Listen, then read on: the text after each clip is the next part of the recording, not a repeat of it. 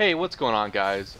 I haven't really had much time to work on videos in the last few days, but I'm back at it with another Eidolon Hunting video. Today's video is going to be going over Volt, his role in the fight, and my personal Volt build.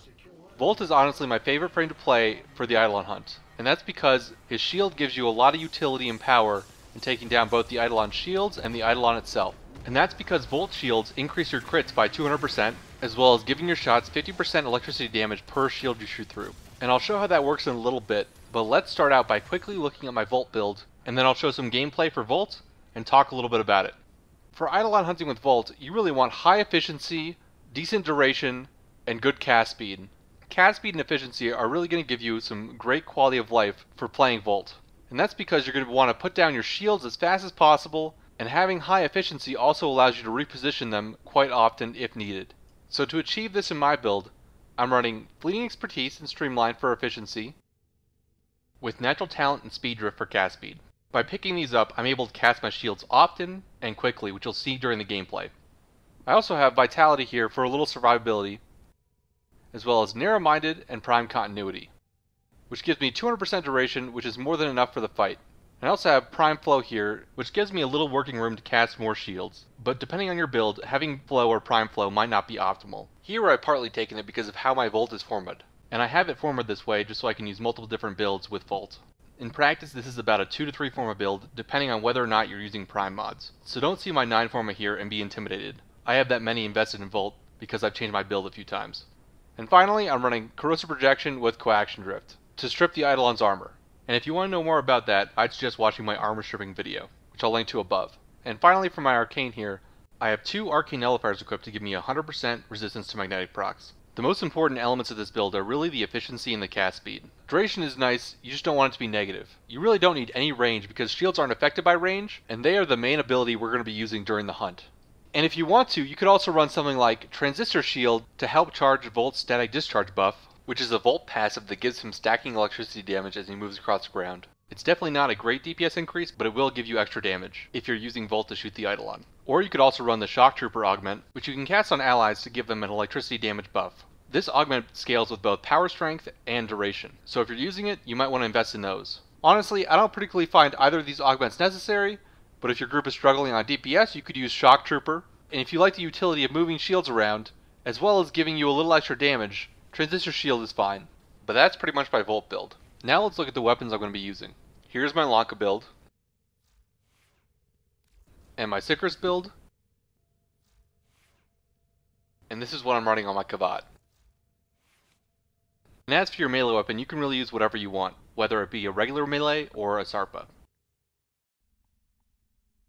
And for your focus school, you're probably going to want to run Maturai with Void Strike. So now that we've taken a look at the build, let's look at some Volt gameplay during the hunt. Volt's main job is to place shields in front of the Eidolon in a way so that the operators can shoot their alt fire and gain the 200% increased critical damage buff from the shields.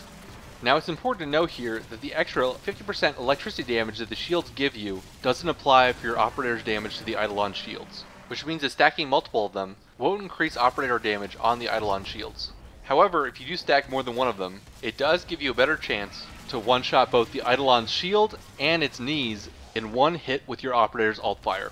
This is because while the electricity damage doesn't apply to the Eidolon shields, it will apply to the Eidolon itself, which means that by shooting through 6 of them, you're going to give your operator 300% lightning damage on top of the crit damage buff.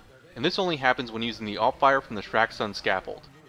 I went over this more in depth in my operator video. But basically the Shraxun Scaffold has 2 different components to its fire. It has a main projectile, and it also has a secondary explosion when that projectile either impacts an object or reaches its max fire distance, which is about 10 meters. And using this alt fire, you can take down the Eidolon's shield and its knee in one hit. And that's because the first shot will take down the shields, and the secondary explosion will kill the limb, which is possible with a high enough Void Strike stack, or a high Void Strike stack with the Unara Wisp buff. You're not really going to see this outside of organized group play, and it's only going to save you a few seconds on each hunt. So while it's good to be aware of, I really wouldn't rely on this method outside of organized groups.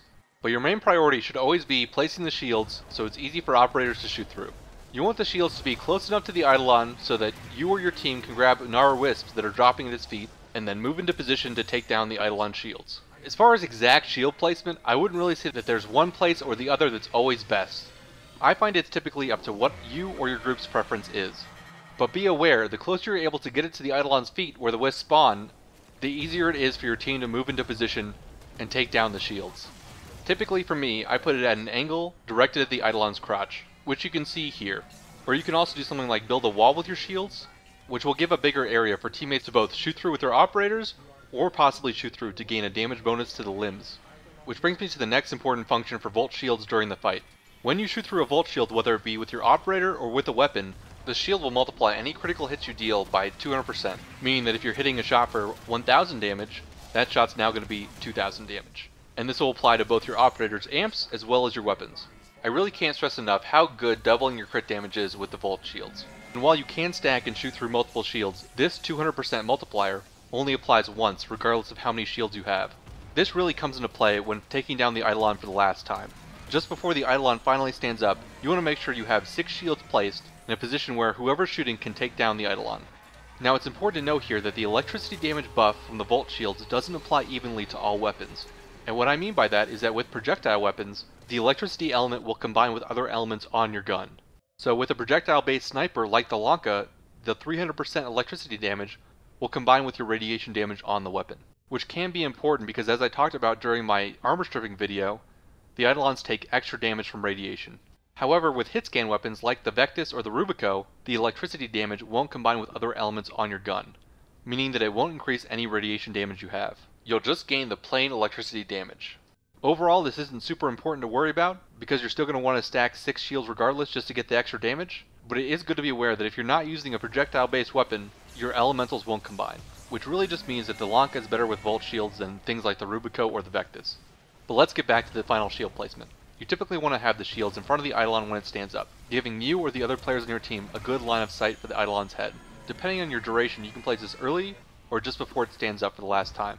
I typically do this when my operator runs out of energy while I'm charging Void Strike, put the shields down in a position I think is good, and then go back to charging my Void Strike for the next Eidolon. Here you see me shooting simply because I'm running a public bounty, and I don't have a DPS player to use my shields, but if you had a DPS player like Rhino or Chroma, then they're probably going to be the ones to take down the Eidolon for the last time. That being said, Volt is an amazing DPS for public bounties, and that's because you can give yourself shields anytime you want. You don't need to wait for a teammate to be in position, you can just give yourself 200% damage on demand. Especially with a Lanka, you're going to have no problem taking down any of the Eidolon's Synovas or the Eidolon itself, which is really why I enjoy running Volt for public bounties. He helps you take down the shields faster, and allows you to kill the Eidolon easily. If I were to run a Warframe like Chroma or Rhino, I'd certainly be able to take down the limbs, but it'd be harder for me to take down the shields without a Volt. But if you are going to play Volt in a public bounty, you better be sure you have a Trinity in your group, or at least some other healer to ensure the lures don't die. But if you're playing Volt in a group, your main job is just going to be taking down shields, and making sure your own shields are in good position for your teammates. Volt is also a pretty good backup DPS in case your main DPS is unable to shoot the target for whatever reason. I also want to mention your Volt's energy color here, because it'll affect the color of your shields. You really want to have either a dark color or some kind of neutral color to make it easier to see where you're shooting the Eidolon during the fight. There's already going to be a lot of bright flashes and visuals that make it hard to see what you're doing during the Eidolon hunt, and you don't want to add to that confusion with your Volt shields. So try to get a color that's easy to see through. I typically use like a darker blue, but it's up to you really. I think that's going to cover it for the Volt video. So to recap, Volt shields are good at both taking down the Eidolon shields as well as the Eidolon itself, by enhancing your critical damage and giving you extra electricity damage. And to ensure you can place shields as easily as possible, you want to have high cast speed and lots of efficiency. That's going to do it for me today, guys. If you found the video helpful, I'd appreciate it if you leave a like. And if you have any questions or suggestions, please leave them in the comments below. Hope you guys all have a good one, and I'll see you later.